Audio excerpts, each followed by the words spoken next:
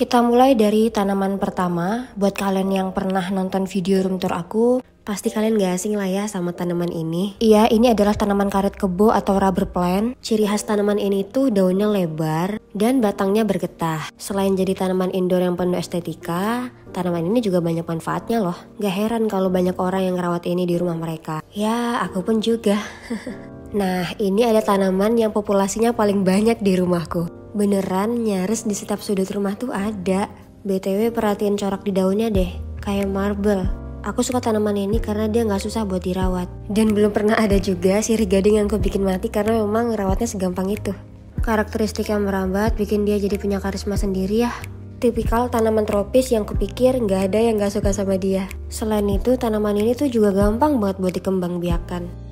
Next, ada tanaman yang aku sendiri kurang tahu pasti sih nama sebenarnya apa. Waktu beli ini aku kayak tertarik aja gitu sama bentuk daun dan batangnya yang kelihatan rame.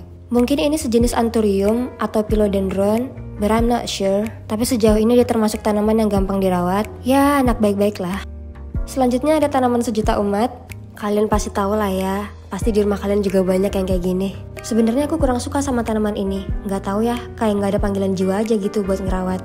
Jadi ceritanya tanaman ini tuh pemberian dari tetanggaku. Awalnya aku ya udahlah ya dirawat aja. Tapi lama kelamaan aku jadi suka sama tanaman ini. Jadi malah pengen nambah satu lagi. Selanjutnya tanaman kesayanganku. Jujur dari semua tanaman yang kupunya, aku paling sayang sama monstera ini. Karena kerasa banget temenin pertumbuhannya. Ingat banget awal-awal aku cuma bisa beli satu daun kayak hasil cacahannya gitu. Karena harganya waktu itu lumayan pricey. Tapi aku tetap ngerawat terus sampai akhirnya dia bisa punya banyak daun kayak gini. Sebenarnya ngerawat monstera itu gampang banget loh. Dia itu benar-benar gak butuh penanganan khusus. Jadi nyesel pernah beli monstera artificial buat dekor kamar. Padahal ngerawat yang asli itu gampang-gampang aja. Oke, di sini ada spider plant. Pertama kali ngerawat ini, jujur aku bertanya-tanya apa hubungan nama spider plant sama tanamannya. Secara bentuk daunnya aja gak ada spider-spidernya. Ternyata filosofi spider itu berasal dari bunganya yang kayak kaki laba-laba. Wow, sungguh mind-blowing sekali ya. Tapi di sisi lain tanaman ini tuh easy to take care banget loh. Next, ada tanaman yang sempat kemarin kutanyain ke followersku, ini tuh tanaman apa? Tebak-tebakan ceritanya. Terus ada yang jawab kacang tanah. Padahal ini tuh bunga matahari. Ini juga masih kecil banget sih. Ntar kalau agak gedean dikit baru deh aku pindahin satu-satu ke pot yang lebih besar. Aduh, kenapa aku jadi gak sabar banget ya lihat bunga mataharinya. Selanjutnya ada tanaman sejuta khasiat. Ya, aloe vera. Siapa sih yang gak kenal tanaman ini? Asli sih tanaman ini tuh multi talent banget. Dijadiin produk kecantikan, makanan, kesehatan, semua bisa. Jadi insecure kan akunya. Udah gitu ngerawatnya gampang banget lagi. Wah, kayaknya setiap rumah wajib punya tanaman ini deh, minimal satu. Next ada tanaman peace lily yang ku kasih julukan dengan tanaman yang suka bersih-bersih karena hobinya menyerap polutan di udara. Selain itu banyak riset juga nunjukin kalau tanaman ini tuh bantu menaikkan kualitas tidur kita di malam hari. Cuma buatku ngerawat tanaman ini tuh sedikit tricky. Peace lily tergolong tanaman reaktif sehingga hal apapun yang terjadi di lingkungannya akan langsung berpengaruh pada dia. Kekurangan atau kelebihan air kita semua langsung tahu lewat daun-daunnya. Lanjut, ada tanaman yang daunnya berjajar serta memiliki bentuk dan ukuran yang sama. Orang-orang biasa menyebut tanaman ini dengan pohon dolar karena bentuk daunnya yang seperti lembaran uang. Konon katanya tanaman ini tuh mendatangkan keberuntungan. Ya nggak tahu juga sih. Yang ku tahu pasti dia bisa hidup dengan sedikit air. Tangguh banget. Ada tanaman pendatang baru yang bikin aku jatuh cinta pas pertama kali ketemu. Nah, ini tanamannya namanya brekele. Selain di tanah, dia juga bisa hidup di air loh. Aku suka tanaman ini karena bentuk daunnya unik aja gitu. Dia kayak bentuk hati tapi ukurannya lebih panjang. Selain itu, pertumbuhan tanaman ini juga lebih cepat dibanding yang lain. Cepet banget rimbunnya. Oh iya, ini ada dua tanaman kecil-kecil yang lagi kurawat. Ada sukulen dan mini aloe vera. Sebenarnya dibanding ngerawat tanaman yang kecil, aku lebih suka yang besar karena ngerawatnya lebih gampang. Tapi so far mereka fan-fan aja sih di sini. Aku biasa naruh mereka di atas meja belajar. Next ada si cantik caladium. Tanaman ini tuh termasuk baru di rumahku. Niat awal ngerawat ini dulu buat challenge diri sendiri aja sih, bisa apa enggak. Aku suka daunnya yang bentuknya kayak hati.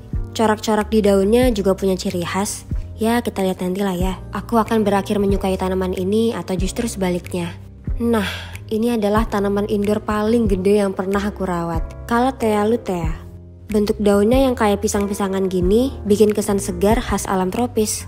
Gak ada penanganan khusus untuk tanaman Calathea lutea selain diletakkan dekat dengan jendela karena tanaman ini suka cahaya matahari. Serius deh, ini tuh tanaman indoor yang langsung ngasih efek cantik banget di ruangan. Oke, next ini ada sirih gading lagi. Tuh kan bener banyak banget sirih gading di rumahku. Kali ini sirih gadingnya digantung, terus daun-daunnya jadi kayak menjuntai gitu, cakep banget. Dan ini aku ngegantungnya pakai macrame yang aku beli di salah satu online shop. Ntar aku drop nama dan linknya di bawah ya. Macramenya bagus banget, udah gitu harganya affordable pula.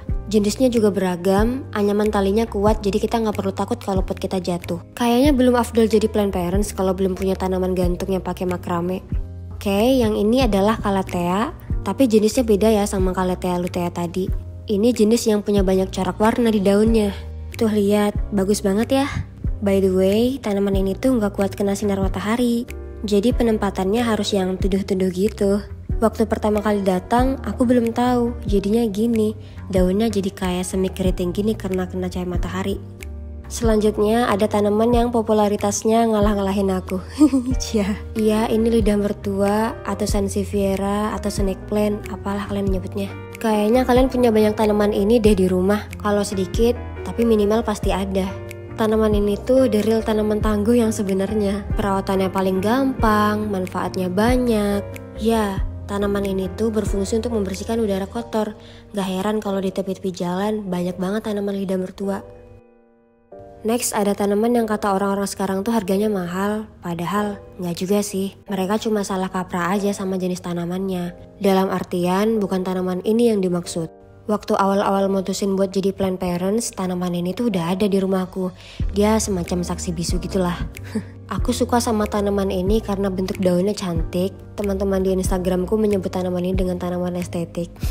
Terus juga dia gampang diperbanyak dan dia gampang dirawat juga. Gak ada alasan buat gak suka sama tanaman ini. Dan ini ada tanaman yang baru kubeli beberapa waktu yang lalu. Namanya peperomia watermelon. Kenapa watermelon? Karena bentuk daunnya kayak semangka gitu. Coba diperhatiin, bener-bener kayak semangka ya.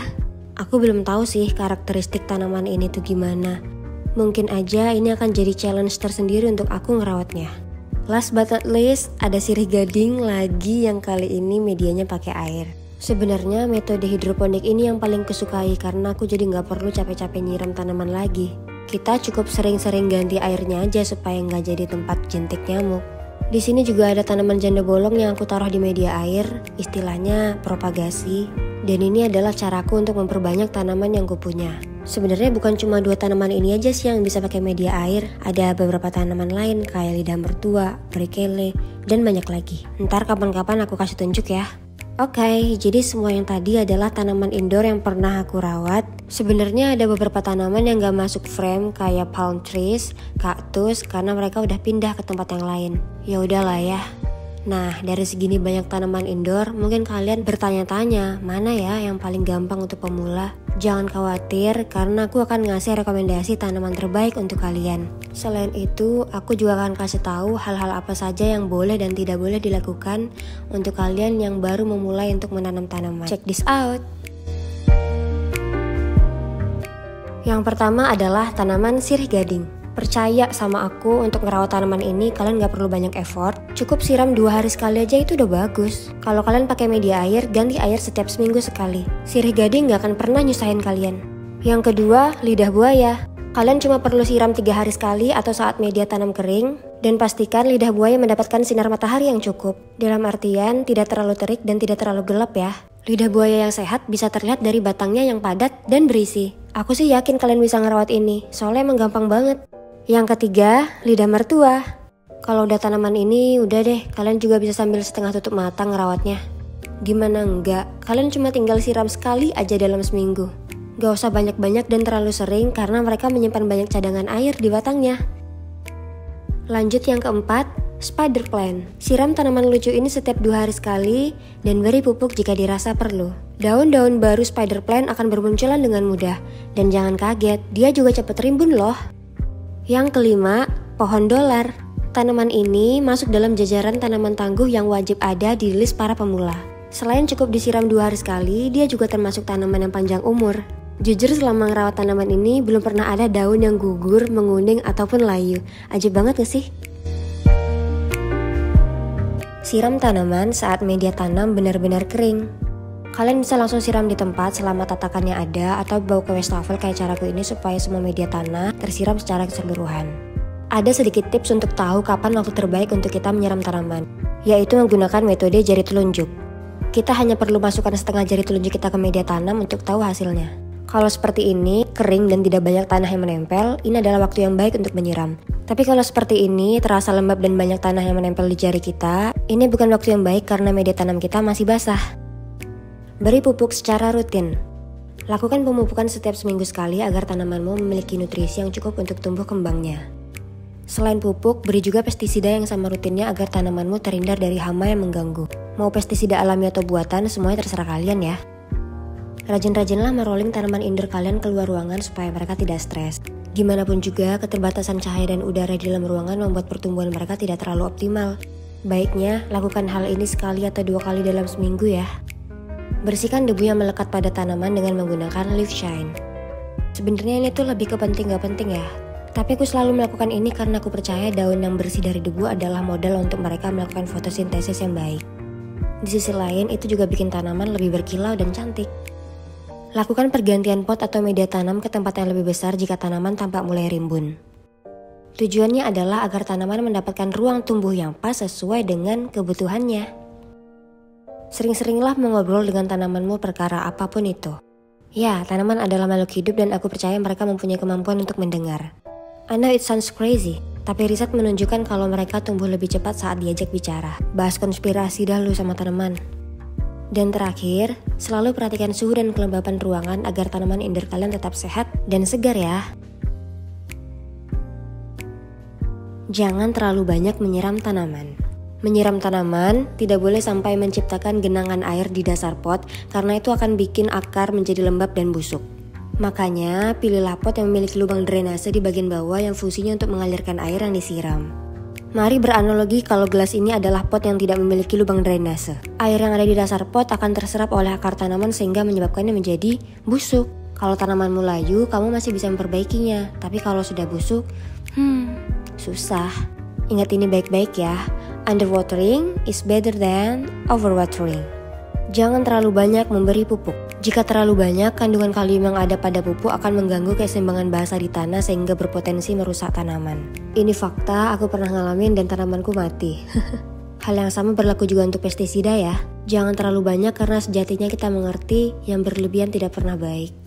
Jangan letakkan tanaman jauh dari cahaya. Setangguh-tangguhnya tanaman mentolerir ruangan gelap, mereka juga tanaman. Jangan jauhkan mereka dari sumber kehidupan mereka ya. Usahakan jangan beli tanaman secara online kecuali satu domisili. Karena apa? Karena resikonya tinggi. Banyak kasus tanaman menjadi rusak dan mati saat proses pengiriman. Kasian kan tanamannya? Belum lagi kita harus ekstra ngembaliin kondisi tanaman yang terlanjur buruk menjadi baik saat diterima. Saranku, rajin-rajinlah hunting ke toko tanaman terdekat dan belilah di sana. Jangan kalap merawat tanaman. Saat mutusin jadi plant parents, jangan langsung merawat banyak tanaman sekaligus.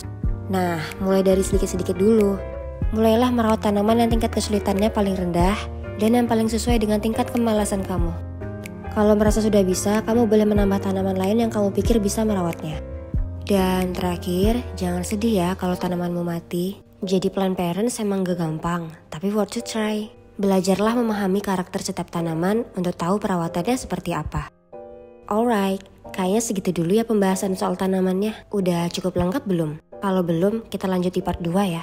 Kalian bisa langsung drop di kolom komen apa yang kurang dibahas di sini. Dan yap, kita ketemu lagi di video selanjutnya. Terima kasih sudah menonton semua. Terima kasih untuk tergerak ikut menghijaukan bumi. Dan terima kasih untuk peduli kalau makhluk hidup di bumi bukan cuma kamu saja. Bye.